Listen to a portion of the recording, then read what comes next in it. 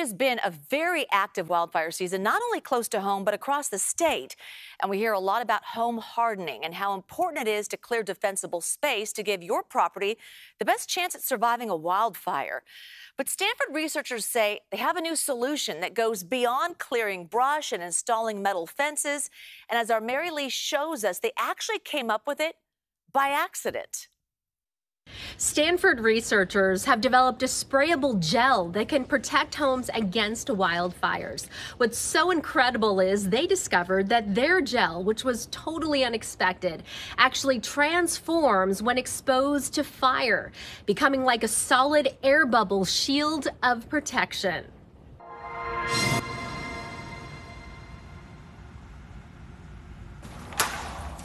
Lila Dong has always been passionate about science ever since she was a child. It's that passion that brought her to Stanford as a PhD student. She remembers her breakthrough first year here when her lab made an incredible discovery, which she calls serendipity. It's never reported in any study, and we also discovered it by accident. Science doesn't have nearly as many eureka kind of moments as movies would have you believe, but this was definitely one of those eureka kind of moments. It was really fun, one, to see the material change, right before your eyes, and then provide such a massive improvement in protection to the treated substrates. Their surprise discovery when they spread their hydrogel technology onto a piece of wood and then blast it with fire, their gel actually transformed, bubbling up into this aerogel shell-like layer, completely protecting the wood. And we were able to show that if you actually take a torch and you just put it right on the gel, that the gel poofs up into a silica-like foam. And so that was a bit surprising. We really had no idea what to expect. So when you see at the inside, it's like a big air pocket. This is like a solid air bubble.